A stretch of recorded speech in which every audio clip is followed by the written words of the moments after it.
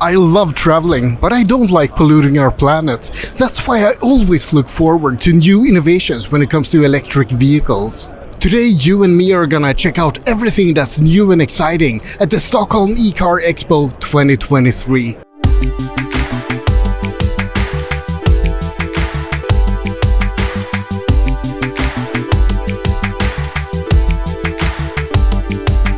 The Volkswagen ID series has become one of the most popular electric cars, and I tried to ask one of the salespeople why that is, and they're actually not allowed to talk to the press. But unofficially it's because they're good looking and affordable, and that it's a popular brand helps as well. Tesla was first with a very blocky design on the Cybertruck, but it seems like it's spreading to other brands as well. I'm not sure how I feel about that development. Audi is popular among young petrolheads and balding middle-aged men alike, but I have to say that this Grandsphere concept car looks pretty good.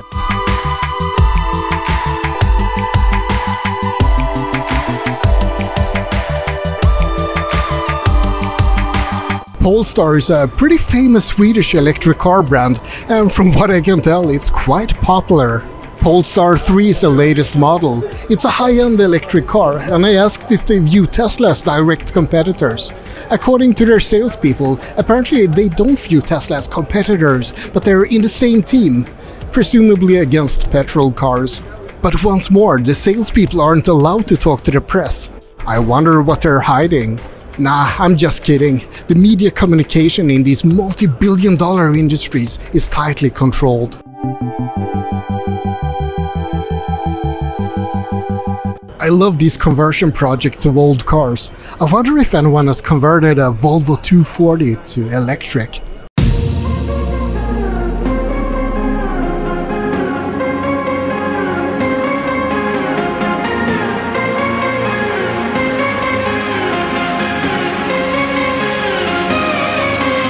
Such a nice car, but where's the rest of it?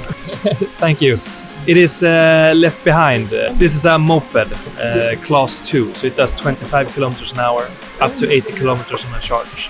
And it's aimed at people who don't have a driver's license in Sweden. It is very nice. We have almost all the comfortable bits from a regular car in a tiny package. This company name, do you pronounce it Aiways or Aiways? I say Aiways. Is it because I don't know anything about cars, or is it because the company is pretty new that I haven't heard about it? Yes, I think so. It's a new company, new startup. We have been in Sweden like 1 year, so that's correct. What's remarkable about Aiways cars? It's, how to say, it's the easy way to choose like specification. It's just one version of it, so it's pretty simple for the customers. So the only thing they have to choose is the color of the car. People seem really interested in these cars, but how do you actually pronounce the name? We call it Xpeng. Xpeng, that's quite simple actually.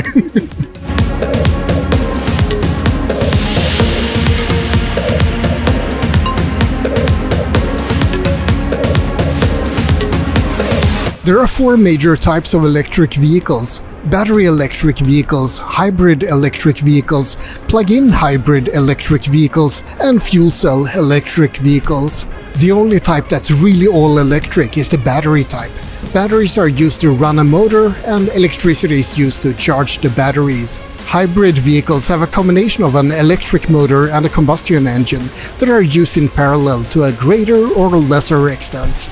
Fuel cell vehicles are a bit of an odd bird because they convert hydrogen into electricity, so they have to be filled up with gas. Literally, hydrogen gas that is. Personally, I'm most interested in fully electric vehicles. The rest are an excellent improvement on existing designs, but it's more of an evolutionary change rather than a revolution.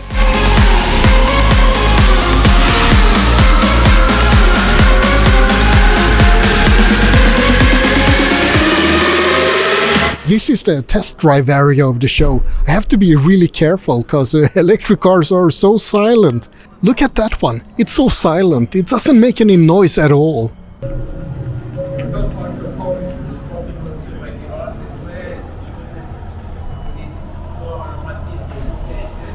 By the way, I've created a 3-star Vagabond Facebook group.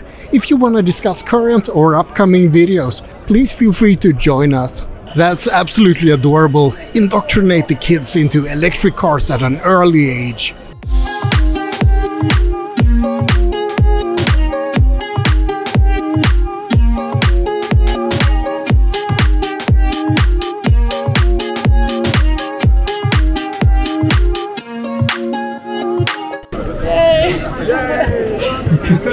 Yeah. Vad säger du då? It's a meta interview, this one. Yeah. Let's interview each other. Yeah. How did you feel about that dance? I felt it was amazing. Yeah, the performance was great. Yeah, thank you. Nice work. Thank you. So, have you caught your breath yet? A little bit, yes. Oh, nice one. So, how many times per day are you doing this? Just one time per day. Just one time. This was the one time. Yeah, it was once yesterday and once today. Now you can rest. Yes. You just had to be there if you wanted to see it, you know? Am I allowed to sit inside? Yes. Oh, perfect. Thank you. This is awesome. Every child's dream, even if we children happen to be 40 plus.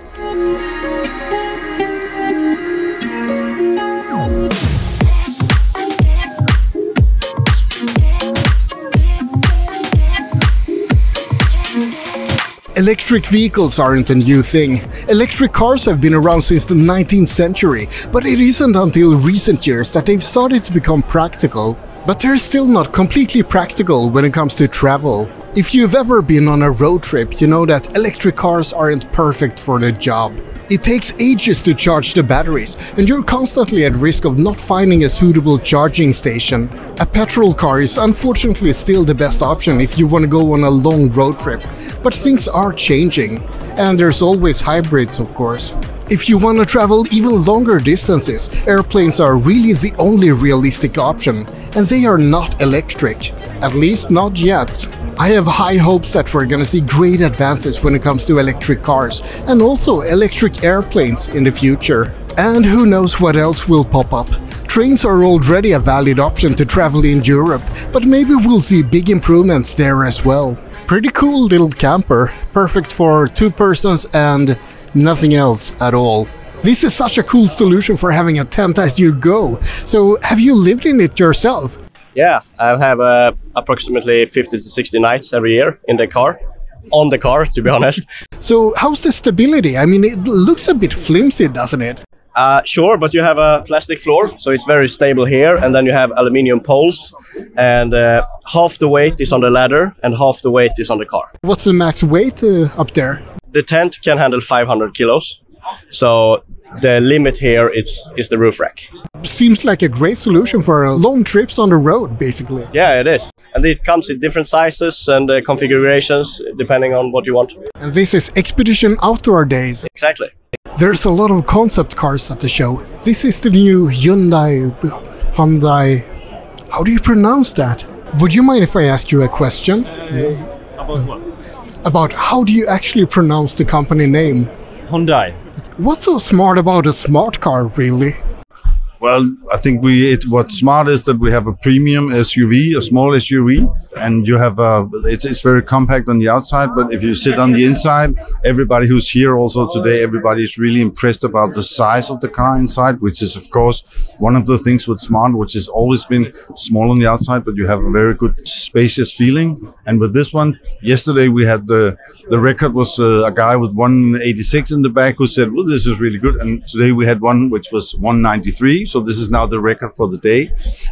Maybe it will be more even though tomorrow, but people are very satisfied when they sit in the car. This is why we're here today. This is an eCar Expo, but you can see other types of electric vehicles here. Electric bikes, for example, and electric mopeds, and electric motorcycles. Personally, I love electric scooters as well, you know, like the electric kick bikes.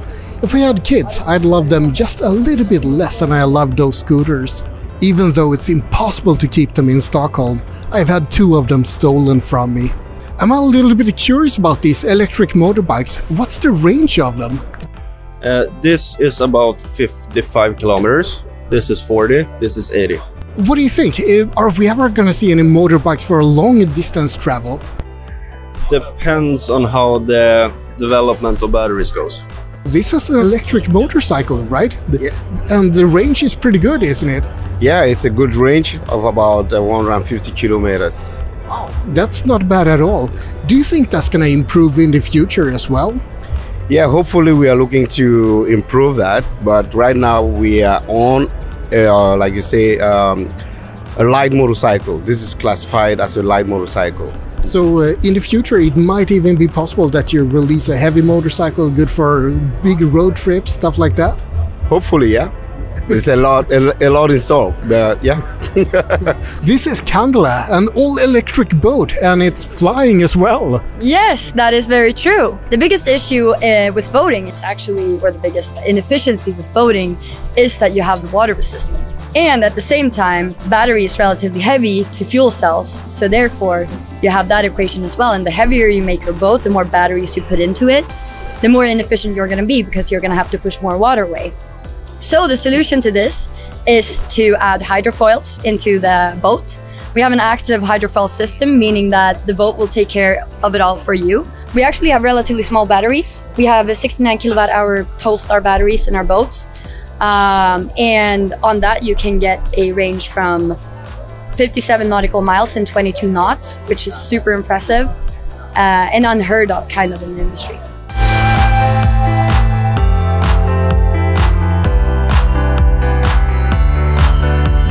This is Nissan's last year model that they competed in Formula E with, and Formula E is an all-electric equivalent to Formula 1. Nissan is highly involved in Formula E. Is Formula E a big thing right now? Yeah, it is, and especially for Nissan. It's a sport which we're very engaged in and will be more in the future. How many countries are competing in Formula E? Do you have any idea? I don't really know the numbers, but I know it's increasing all the time. Do you think that Formula E will overtake Formula 1 at any time? Hopefully, maybe in the future. The Next Gen Cup is the world's first 100% electric junior touring car cup. What does that actually mean? It's a really exciting project, the Next Gen Cup, that we've been working on for quite a few years actually. So I'm one of the initiatives takers to the project. Previously we have been running race cars all around the world, and we struggle with finances in today's society. You know, sustainability is high on the agenda, and we also see that the young drivers that wants to start a racing career also struggles. So we wanted to do something about that. So we designed, developed and tested an fully electric race car. So we rebuilt a Mini Cooper SE, which is also an electric road car, into an electric race car. So then we decided to start a junior category for young drivers, so 15 to 25-year-olds. And we are now building 20 identical cars to our test car, and this year we are launching Next Gen Cup as a racing series for young drivers. This looks like an exciting project. What's it all about, really? Yeah, so it's a student project. It's a KTH from the student. We build a Formula car that we compete in Europe against other universities, mainly from Europe, but we also have international teams coming from India and America. We build everything in-house, so everything is made by us. We buy some parts, like the battery cells, but everything is CAD'd and made from scratch and designed by us. It's really exciting. I mentioned that electric cars aren't usable for long road trips yet. Why is that? I can't speak for the rest of the world, but at least in Sweden it's almost impossible to travel spontaneously with an electric car. And if you can't travel spontaneously, then it's not really a road trip, is it? There are plenty of charging stations all over the country, but much fewer than petrol stations. Especially if you go outside of the major cities. In the countryside you might be lucky to even find a 220-volt outlet to charge your car with. And that takes me to another of the big problems with electric cars right now. They take forever to charge. Sure, there are fast charging ports at some places, but if you want to travel long distances, that doesn't really cut it. You need to be able to charge your car quickly at many more places along the way if long-distance travel is to be viable with electric cars. And speaking of charging, it's a jungle out there with lots of different charging ports and different charging apps and incompatibilities. Even if you have the right app and you're plugging in the car correctly, there are still often problems with charging stations along the way. If electric cars are to be viable for long trips, there are a few things that need to be sorted out. There must be a unified charging standard, so you don't have these 15 trillion competing standards right now. And of course, that unified standard needs to have very quick charging. Also, the infrastructure all over the world needs to be expanded, so you can charge your car in many more places. Until that happens, electric cars are perfect for short distances, but I'm afraid that we're gonna keep on using fossil fuels for anything longer than a couple of 100 miles. And there you have it. That was a very quick look at the Stockholm eCar Expo 2023. Like and subscribe, but most importantly, have a great day. Now have a look at this video as well. It's gonna be right here.